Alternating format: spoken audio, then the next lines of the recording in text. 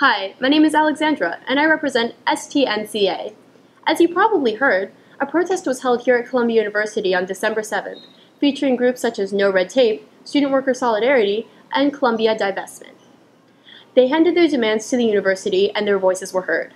Unfortunately, this so-called protest everything didn't include everyone. There were lots of students who didn't get to give their demands in, and their feelings were hurt because of it.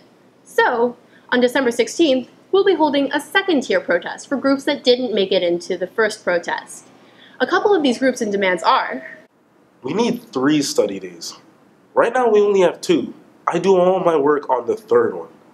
The Hamilton elevator is too slow. I'm already 15 minutes late to class, but by the time I get there, it's over. There are 2 buildings called Dodge and 2 buildings called Shapiro.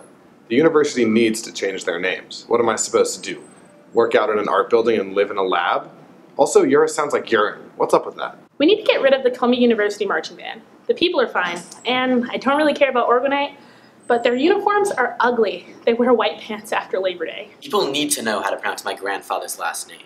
It's... As you can see, these are very real students with very real issues that have gone overlooked until now. So please, join us December 16th in Butler 209 at 11:59 p.m. to let these voices be heard.